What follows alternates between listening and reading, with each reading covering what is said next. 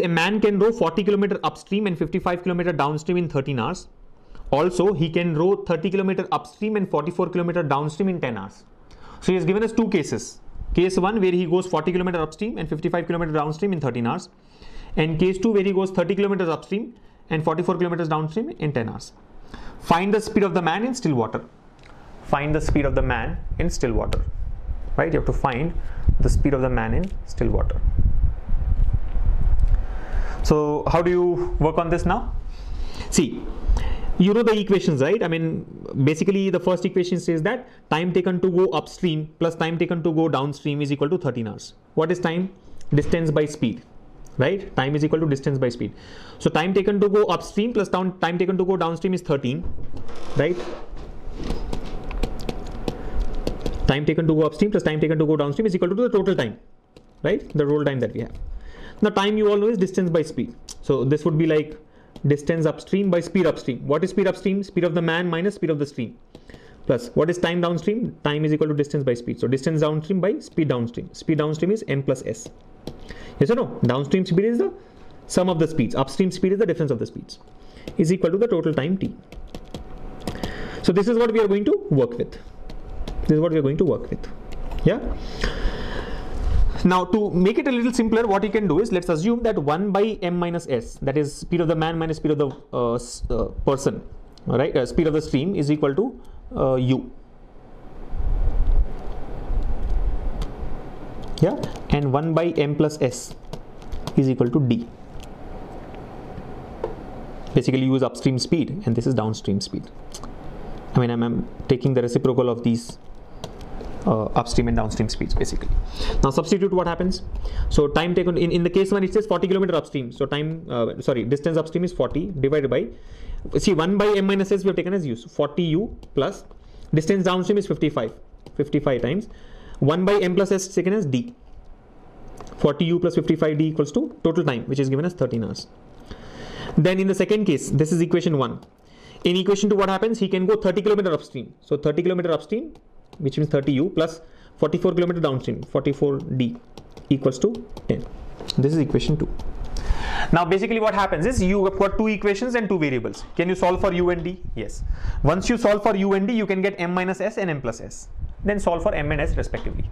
I mean, that's the overall process. You can cut down a few steps based on your understanding, like I've said, right? So let us solve these two equations. What happens? I think let us try to eliminate u. You have understood, right? U is 1 by m minus s, d is 1 by m plus s. So how do we eliminate u? We can do one thing, multiply the first equation by 3 and multiply the second equation by 4. So what happens, you see, 40u into 3, 120u plus 55 into 3 is 165d equals to 39, and this is 30u into 4. So 120u plus 44d into 4 is 176d equals to 40. So if I subtract the first equation from the second one, 120u and minus 120u gets cancelled. 176d minus 165d is 11d, which is equal to 40 minus 39, 1. So basically d is equal to 1 by 11. See, if options are given, okay, options are also given here. Maybe we can try with the options directly. I'll explain that also to you. But overall the process is this. So d is equal to 1 by 11. D is equal to 1 by 11. So substitute. If d is equal to 1 by 11, I can conclude that m plus s is equal to 11. See, d is equal to 1 by 11. I know that d is equal to 1 by m plus s. So can we not say m plus s equals to 1 by 11? Yes. Now if d is 1 by 11, substitute somewhere and find out u. Substitute d equals to 1 by 11 here. So 55 into 1 by 11, which is 5. 55 by 11 is 5. 13 minus 5 is 8. So u equals to 8 by 40. U equals to 8 by 40 meaning u equals to 1 by 5. You understand? From this we get u equals to 1 by 5. Now again you remember, u is equals to 1 by 5. Here we know that u equals to 1 by m minus s. So can you not say m minus s equals to 5? Yes or no? We know that u equals to 1 by m minus s. Here we have got u equals to 1 by 5. So I can compare m minus s with 5. M minus s equals to 5. That's it. He's asking us to find the speed of the man, which is m. Speed of the man is m in still water. S is the speed of the stream. Solve these two equations. 2m equals to 16. So m is equal to 8. M is equal to 8. So option 5, none of this will be the answer. I know this looks to be lengthy, but when you already understand the solution, I mean the step-by-step process, you can cut down a few steps, right? I mean, you can directly start with these equations. Write these two equations, solve for u and d, which indirectly gives you m plus s and m minus s, and then you can solve for speed of the man or speed of the stream. Speed of the man or speed of the stream, right? There's one more way to solve this question. Let me explain that in a different color so that you can understand the difference here, right? There's another way to solve the question, which is going by options. How do you do that? For example, I'll just do one thing. I'll clear the two equations that we have put up, right? How do you solve it otherwise? See, here we go. Look at the first equation, 40 km upstream. So I can say 40 by speed of the man minus speed of the stream plus 55 by speed of the man plus speed of the stream is equal to 13 as per the given question. Yeah. Similarly, there's another equation. I mean, I'm directly writing the equation the same. Like 30 by m minus s plus 44 by m plus s equals to 10. Right? These are the two equations we have, right? Now, what is he asking us to find out? He's asking us to find out the speed of the man in still water, which is m, right? Now, what you have to think of is, see, I can substitute option 1, 5. But if I substitute option 1, 5, 40 by 5 minus s, 55 by 5 plus what? Can give you 13. Now, think of it. What we have, I mean, this is like, you know, you have to be really good with numbers to be able to find out those, possibilities. The point is, I am getting an integer on the right hand side. We have got an integer on the right hand side, 13. Now, the only way we can get an integer is both the terms have to result in integers. Or this should be 0.5, this should be ending in 0.5. So 0.5 plus 0.5 will result in an integer. I mean, I want overall the left hand side also to be an integer, right?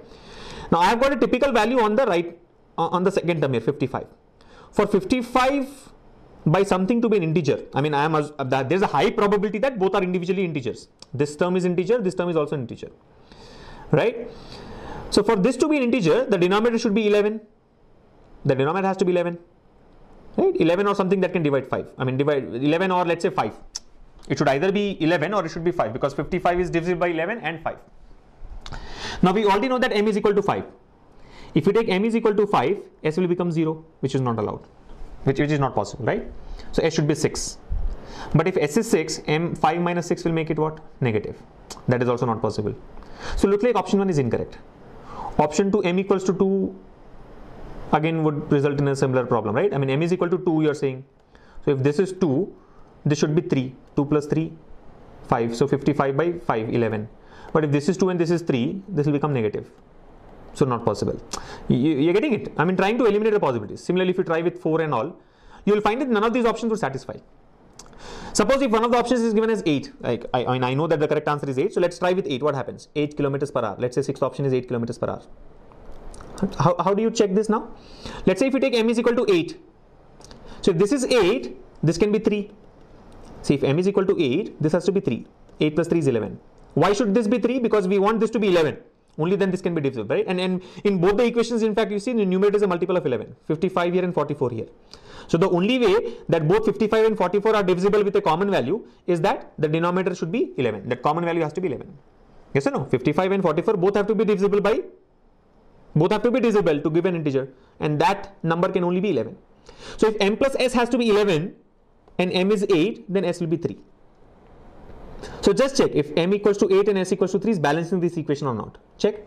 So 8 minus 3, 5. 40 by 5 is 8. Right? 8 plus 3, 11. 55 by 11 is 5. And 8 plus 5 is actually giving you 13. You can check the same thing in the second equation also, right? 8 minus 3, 5. 30 by 5 is 6. Right? And 44 by 11 is 4. 6 plus 4 is also giving you 10. So both the equations have satisfied. I mean, you have to really run very quick with the options in that case. Right? So all these options will get eliminated and finally you will be left with one option which is 8 kilometers per hour. Or since first 4 options are eliminated, you can say fifth option, none of this is the correct answer. Right? So this way of verification works, but you have to be really smart in doing that and really quick, because otherwise this may be very, very time consuming. If you start trying out all the possibilities, it will be really time consuming. I'm assuming that the high probability of m plus s, it's highly probable that m plus s is equal to 11. Based on that assumption, you will be able to eliminate the options very quickly. Or otherwise, solve using these equations. I mean, you don't have to put everything on paper. Cut down a few steps and you'll get the answer. Anyways, option 5, none of this is the correct answer to this question.